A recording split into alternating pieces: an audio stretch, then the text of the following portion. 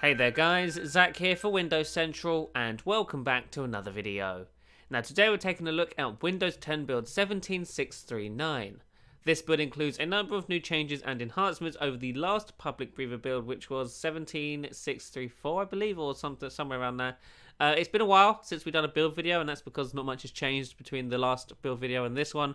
But today, Microsoft has introduced a whole number of new improvements to Windows sets. So, in the last build where we did a video, Windows sets was very rudimentary, very rough and very broken, because it was a feature that had been implemented early into the builds. But now it's sort of coming along a little bit. It's still nowhere near done, but it's finally starting to receive some of the features and behaviors that you would expect a tabbed interface to have. So if we open up an app here, you'll see that tabs are at the top of this app, just like in the last video.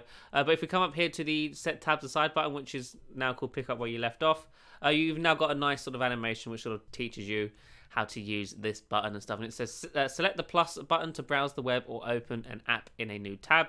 The next time you come here, you'll be able to restore tabs you had open previously. And if we open up an app here where I had multiple tabs open, you'll see that this pick up where you left off button actually includes sort of a preview or thumbnail of the apps you had open, except of course it's not working in this build by lots of things. But here's the apps I had open, and all I can do is tap on it, and that will restore the tabs that I had open just like that.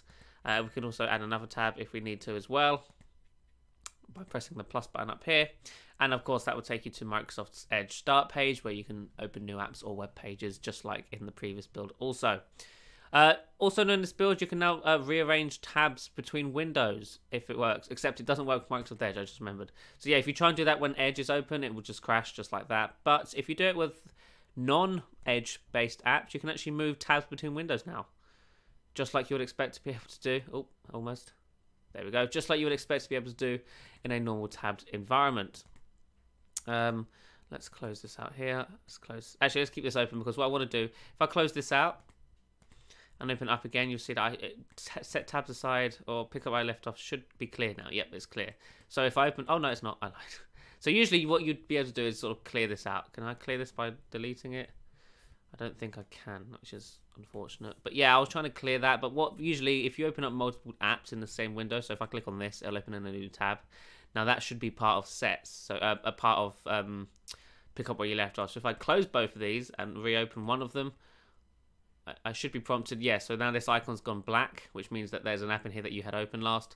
And calendar, oh there, well, restore tab, but except it's incorrectly identified calendar as mail. Well, imagine the Met Calendar app just popped up there by pressing restore. It is a bit buggy, as I said, it's not final in any way, shape or form. But hey, the feature sort of works, almost. And there's also apparently C-related tabs, and there's the people tab, which we can restore just like that. I've also noticed that in timeline, apps that have multiple tabs open in a window show up in timeline as sort of this thing. It looks like a card with a drop shadow, and that's because that's kind of signifying, hey, this has multiple windows open or multiple tabs in one session. And you can see up here it says one tab, and if I click on this, that should hopefully restore the entire session. Now I do believe what's happening here is Windows is confusing the mail and calendar app as just mail, which is why it's just showing mail here, but that would have opened up the calendar app as well if this feature was behaving as intended. Now if we jump into settings, there's also a couple of additional options for sets in settings. So if we go down to multitasking here, let's go down a little bit more. We'll see this option here. So we've got set tabs in apps, which is on by default, which is sets itself. You can turn off sets entirely and it will no longer bother you.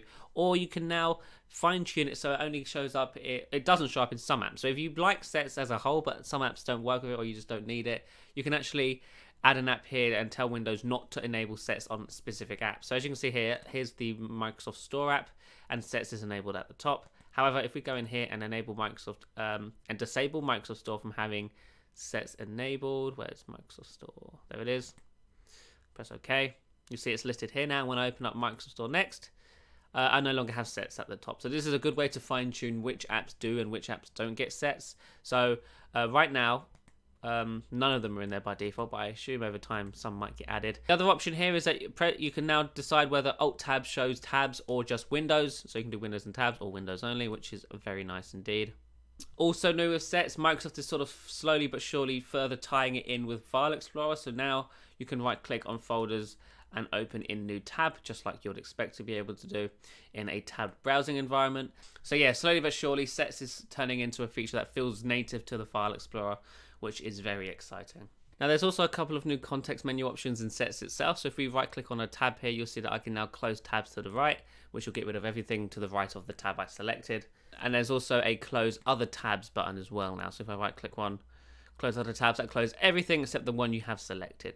Now the other noteworthy change in this build is to do with Bluetooth devices. Bluetooth devices now showcase their battery percentage here in the Bluetooth area. And as you can see here, there's the battery for my connected Bluetooth mouse, which is very nice. And when it's charging, you can see that go up. And it's just a good way to make sure your batteries are fully charged or charged enough for use. Now, this is a feature that was actually in the Surface app, which is available in the Microsoft Store, only for Surface devices, I imagine.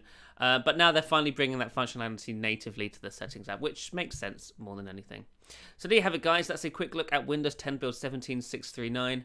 Thanks so much for watching, and I shall see you in the next one. Bye-bye. Sets. So in the last build where we did a video, Windows sets was very rudimentary. It was very rough and very broken because it was a feature that was early, because it was a feature that had been implemented early into the builds. But now it's sort of coming along a little bit. It's still nowhere near done, but it's